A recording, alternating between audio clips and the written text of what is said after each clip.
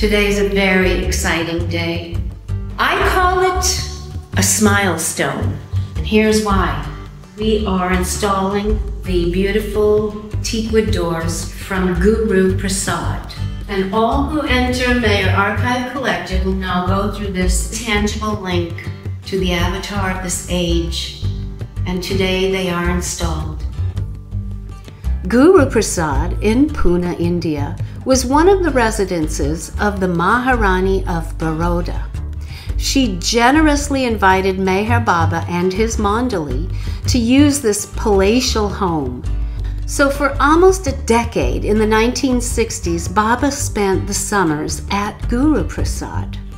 If these beautiful 8-foot doors could talk, they might tell us of Baba's large darshan programs, where he gave out memorable messages for all time. Or tell us of his lovers' happy hearts to gather with him in small groups informally. Or of Baba's presence in his intense seclusion work at Guruprasad. And now the doors will tell us of how happy they are to stand tall at Mac, greeting us as reminders of the advent of the God-man amongst us. These big doors came from Guruprasad Palace, which was demolished in 1974. When it was demolished, there were several components of Guruprasad Palace that were taken by Baba lovers. This door was something that was set at the roadside, and this is what I heard. Maharji salvaged this door from the side of the road and took it to his factory yard to store.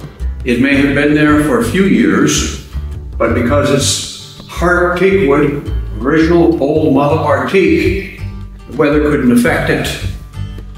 However, all the paint and all the finish was peeled off. It was sent at some point to the Society for Avatar Meher Baba, which was started by Harry Kenmore at that time, the Northeast New York area.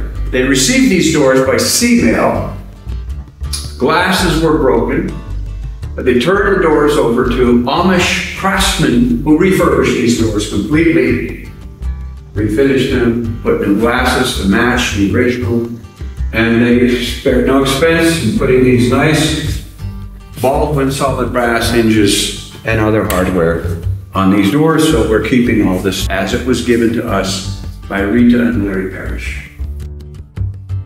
To feature these doors, we built this enclosure here, this finished framed opening that consists of original heart pine from this school building from 1928.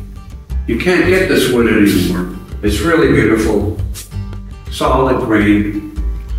We used all these components to build this opening for the teak doors. The finish is very closely matched to what the teak doors are. So today is the day we install these.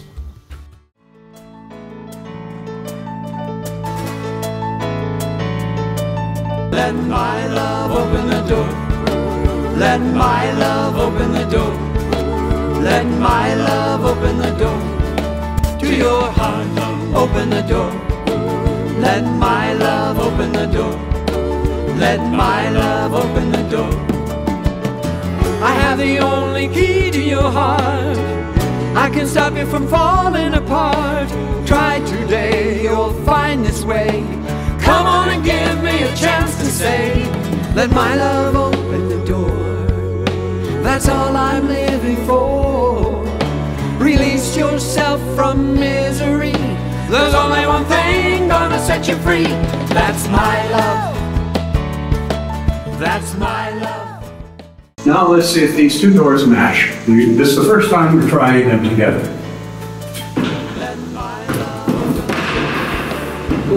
That is it. The door's straight at least.